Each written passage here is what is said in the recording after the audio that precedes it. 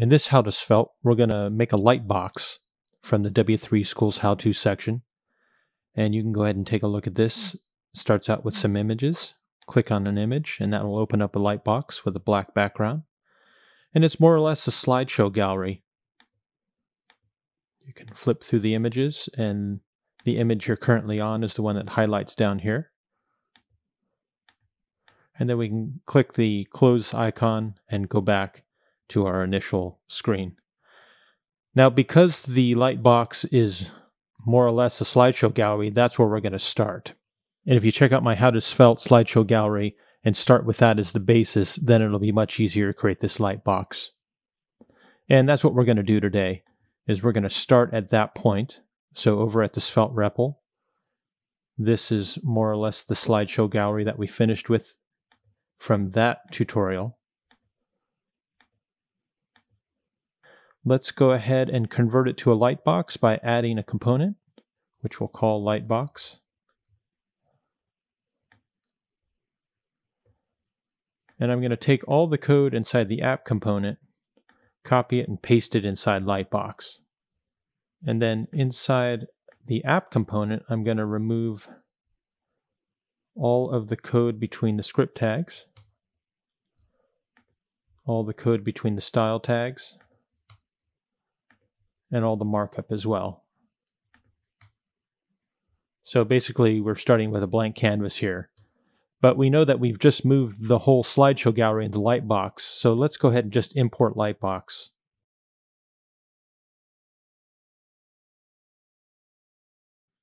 So after you bring in the Lightbox component, let's add a button.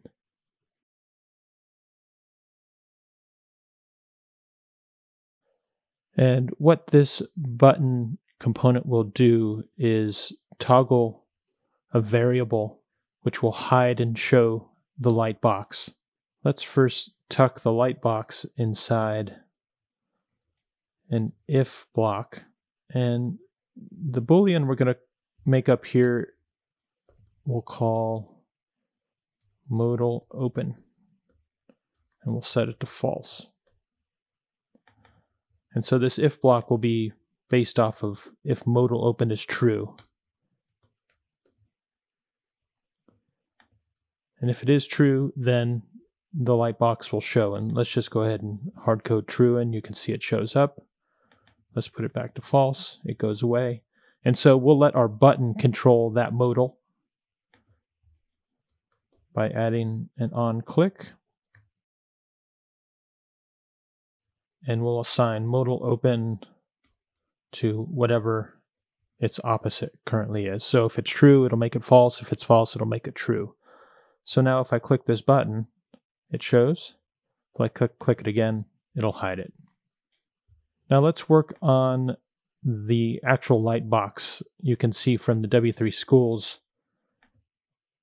one element to it is to actually have a high contrast background so that the images really pop off the page. So coming back over to our Lightbox component, let's take our markup and we'll surround that in a section tag.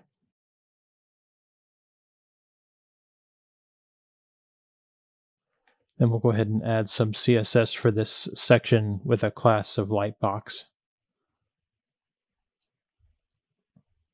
So now if I click the button, we get that black background. And the one thing we need to do is be able to close this, and so we'll add a little closer icon, much like at W3 Schools they had a closer icon up here. So right below the section tag, let's add that closer icon.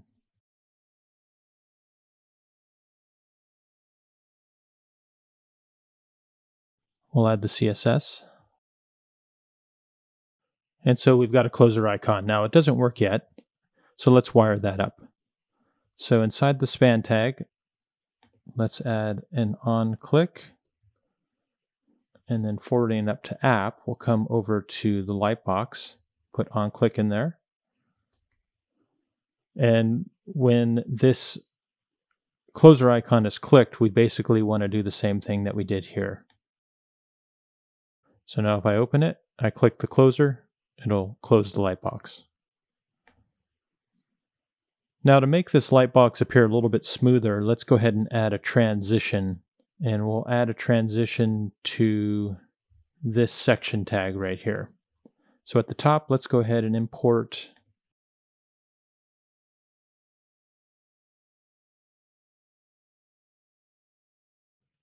then on this section tag, we'll use a transition attribute,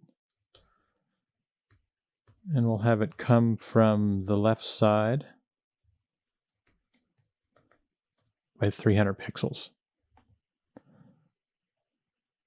So right now if I close, it just goes out the opposite way. So let's refine this. We'll make an in and an out. So on the in, we'll fly in from the left, and then we'll use an out directive to fade out. Comes in from the left, and now it should just fade. And we can use fly and fade because we imported both of those at the top. Then the last thing we want to do for our lightbox is create this opening screen. So we have a button already on our app component. That's what this is. Let's go ahead and make another component, and we'll call this image display.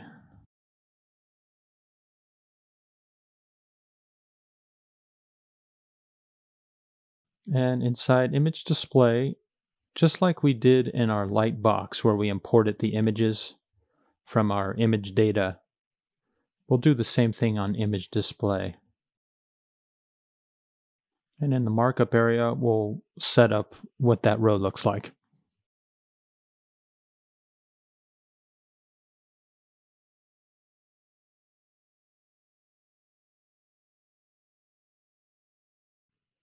And so we want to loop through all of the images coming through. So let's set up a Svelte each loop. And now image actually represents a small object. So let's destructure that.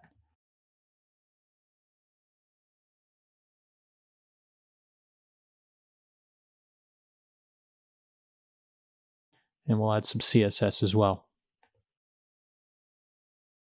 Okay, now we have to set this up inside of app, or we won't be able to see it.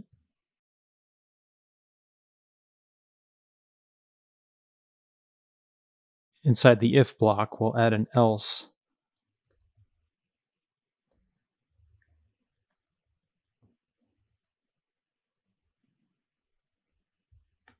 Good, so we got our images showing up,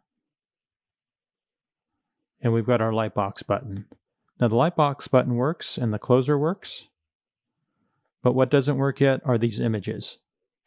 And so what we want to happen is when we click on the image, we want to open the lightbox with this image showing. So if I click on this image, then the lightbox should open with this one showing automatically. So we want to capture the ID from here and set it to a variable. And that variable is probably going to be the same one that we use in Lightbox. We'll use image showing. And so inside of this for loop, inside of each image, we'll set up a reference to onClick, and we'll forward that event up to app and put it inside of image display component. And inside of image display component, let's have it call a function. We'll call that one handle image click. And we can make that here. And in order to get the ID of the image, we're going to need to use the event object. And so we need to come back down here and set up our onClick to also use the event object.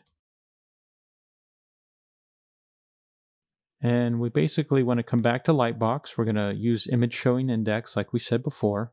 Now in order to use this inside of app, we're going to need to export it as well. If we don't export it, we won't make that piping between the two components.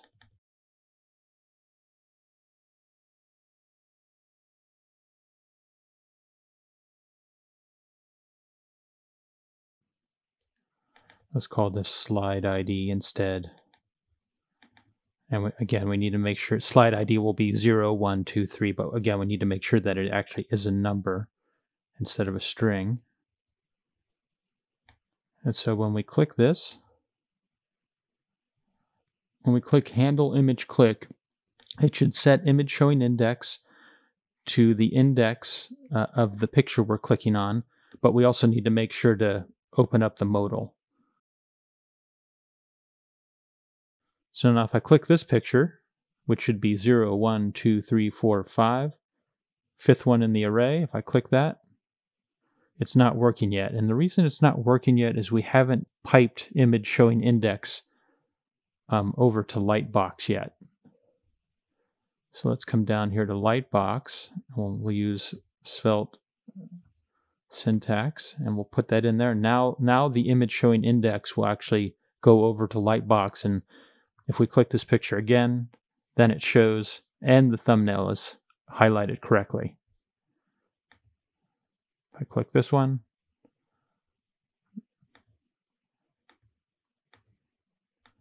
and so I can navigate whichever way I want to go and it shows up correctly, close it, and we're back to the beginning screen again.